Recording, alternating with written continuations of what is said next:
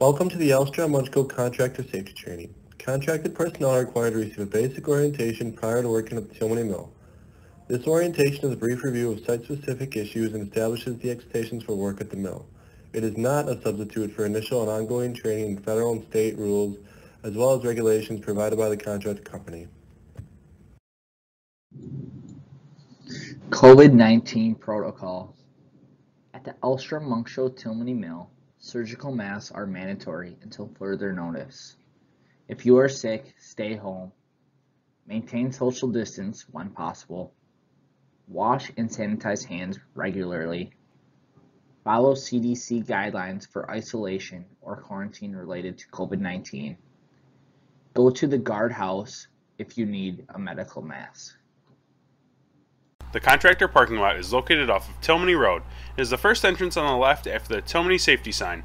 Contact your Thilmany job coordinator to determine offloading within the yard. Any personnel or company property, including but not limited to vehicles, lunch pails, purses, etc., is subject to inspection upon entry and exit from the mill yard area. Contractor access to the Thilmany Mill is through the contractor trailer. You are required to obtain a badge and notify security with your badge number before entering the mill. Introduction, possession, or the use of drugs, alcohol, and explosives on Thilmany property is strictly prohibited. The company respects the rights of outdoor enthusiasts and fully supports their right to transport and store, in their automobiles, firearms, ammunition, and other relevant sporting and outdoor equipment. The company, however, prohibits employees from bringing firearms into the workplace. Tobacco products, electronic cigarettes, and tobacco-less chew are prohibited on the premises. This applies to all work areas, parking lots, buildings, vehicles, on persons, in lockers, in lunch boxes, in purses, or anywhere else on company property. No smoking in personal vehicles while on company property. Safety glasses with side shields are required to be worn from gate to gate at the facility and in all work areas. Glasses may be removed in offices, break rooms, and restrooms.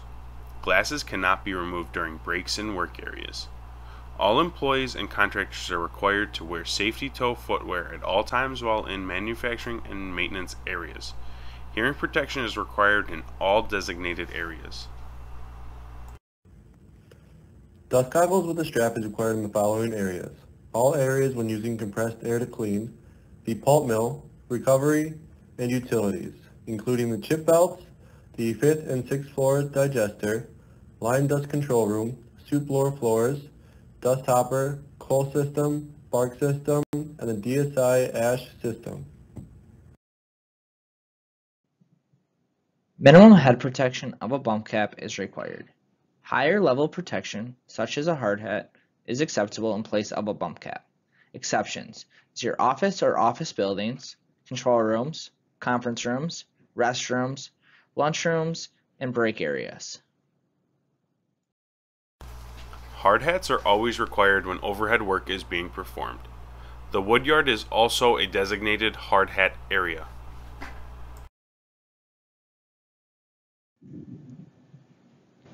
All contractors must carry a pair of gloves with them at all times. There are multiple ways to carry your pair of gloves, such as in a pocket, wear your gloves, or carry with a glove clip. Exceptions: office space or office buildings, control rooms, conference rooms, restrooms, lunchrooms, and break areas. Shirts with a minimum sleeve length of 2 inches required. No holes larger than 1 inch in diameter exposing skin. Shirts are required to be tucked in to prevent entanglement within the machine. Slacks must extend below the ankle and have no holes that are larger than 1 inch in diameter exposing skin. Shorts are prohibited throughout the mill. Hooded clothing is permitted in the primary area and during outside work. Hooded clothing is not permitted around moving mechanical equipment. All jewelry shall not be worn in the manufacturing and maintenance areas. A medical alert bracelet and necklace is allowed. Hair extending below the collar and or projecting out must be restrained. Beards must not exceed 2 inches in length restrained. Cell phones should be used in safe areas out of the way of production or construction tasks. No driving or use of equipment while using a cell phone. No walking in production or traffic areas while using a cell phone. Seat belts or restraints must be worn by operators and vehicle occupants whenever the vehicle is in motion. Riding in the rear of a pickup is prohibited. Pedestrians should remain in safety walkways whenever possible. Watch and listen for the beeping of powered industrial trucks at all times. Neither pedestrians nor powered industrial truck operators have the right of way. It is important to always make eye contact with the driver and wait for acknowledgement before attempting to walk past the driver in operation. For any immediate medical emergency, dial 8911, which goes to security. Describe the emergency in your location and do not hang up until you are directed to do so. Security will call outside emergency response or Thilmany's first responders. Every accident, whether or not it results in injury, must be reported to your job coordinator as soon as possible and before leaving the mill at the end of the work shift or day. Immediately report fire emergencies to 8911 to notify security. Contractors are permitted to use fire extinguishers. Contractors are not permitted to use company fire hoses. Every accident, whether or not it results in injury, must be reported to your job coordinator as soon as possible and before leaving the mill at the end of the work shift or day. See your Thilmany job coordinator for specific instructions for the areas in which work will be performed. The rally point for the mill emergencies is the contractor trailer.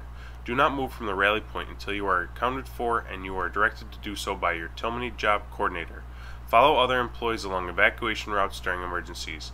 For severe weather, follow marked tornado routes. Listen for the emergency or severe weather announcement and follow the instructions that follow.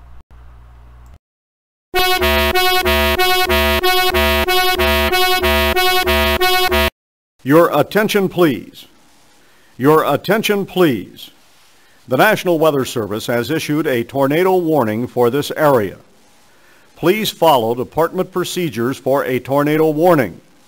The exact position of the storm is being tracked, and the Kaukauna facility is not, repeat, not in immediate danger. Do not use the security phone numbers except to report emergencies. Yellow caution tape is used to restrict access. Yellow tape can only be crossed when a hazard is known. Every time tape is used, red or yellow, a tag must be attached to the tape. The tag must identify the hazard. Red danger tape is intended to eliminate access. No one shall cross the danger tape. Every time tape is used, red or yellow, a tag must be attached to the tape. The tag must identify the hazard. When using aerial work platforms, a safety zone is required around the base of the lift to ensure pedestrians are protected from overhead hazards and that a collision with a passing vehicle is minimized. The use of barricades along with danger tape shall be installed to surround the lift area. Blue lines that are located around machinery is designed to reduce and prevent employee exposure to hazards. It is also part of good manufacturing practices and is used to prevent food contamination to the product. The boundary for the machine is three-dimensional. Do not enter this area unless you have been trained in the hazards present. Do not walk, stand under, or beside suspended loads. Do not walk when rolls are being hoisted unless the roll is less than 1 foot off the floor. Each facility has established moving equipment boundaries which include the use of painted lines, signage, barrier guards, and other methods. You may not cross boundaries of moving equipment unless the equipment is locked out and in zero energy state, or unless you are trained and authorized to perform the task for which you are entering.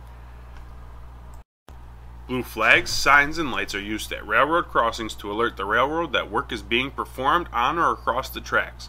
Contractors should not park or perform work on railroad tracks unless a blue flag, sign, light, and derail has been placed on the rail. Contact the woodroom operator at 8342 or on Channel 5 to inform the engineer of work being performed.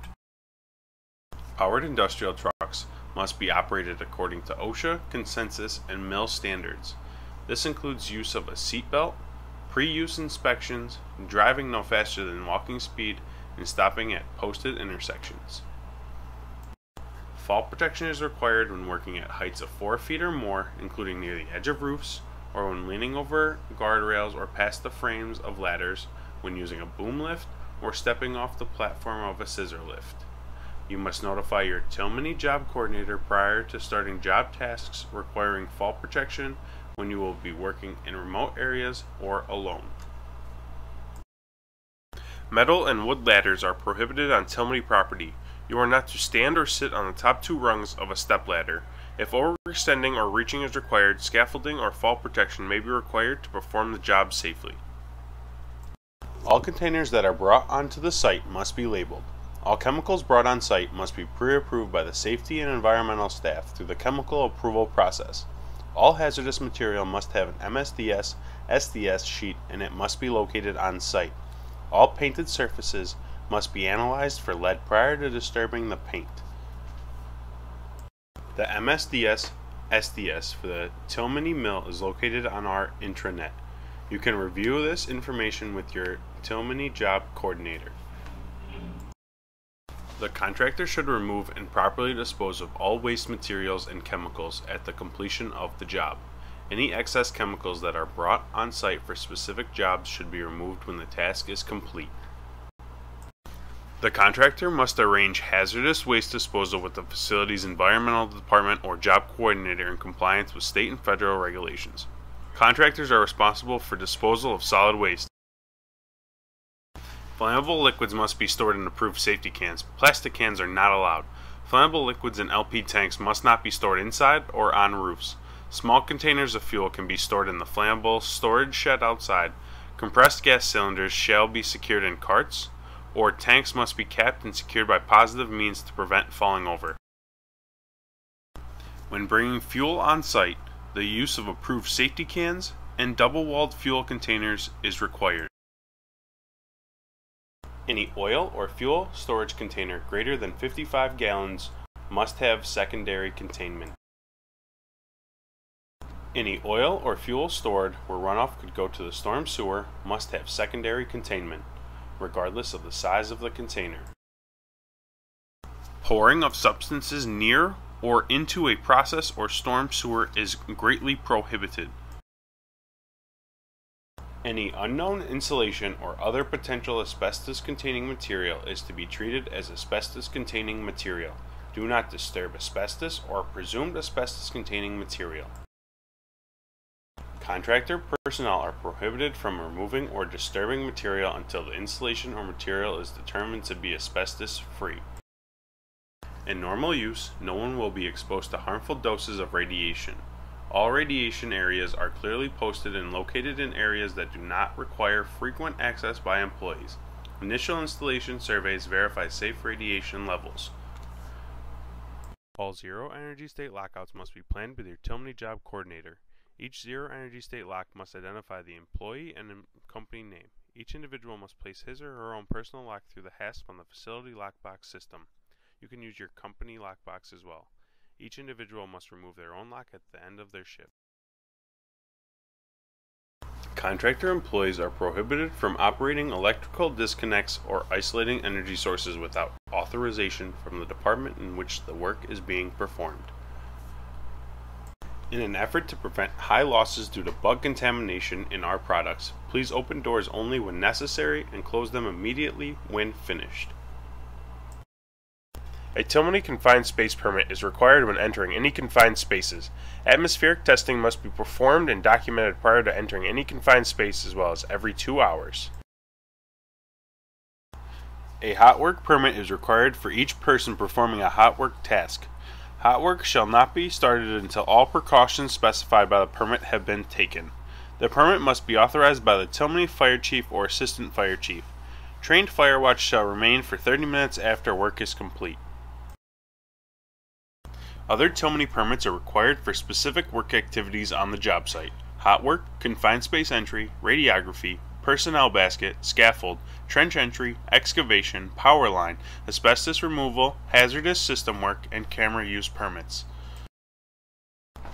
Demolition activities and equipment removal should ensure that all remnant hazards are eliminated, such as bolts protruding from the floor and sharp edges. Before beginning any construction or renovation involving painted surfaces, the material must be tested for lead content. Contact your Thilmany job coordinator to assist with this process. All paints used at the facility will be lead-free. When excavation work is being performed, if you suspect or detect any contamination, stop working and contact your Thilmany job coordinator. At the Thilmany Mill, there are restricted access areas. These areas include the recovery boilers, digesters, and woodyard. To access these areas, you will be required to complete the Contractor Restricted Access training video and a hands-on walkthrough.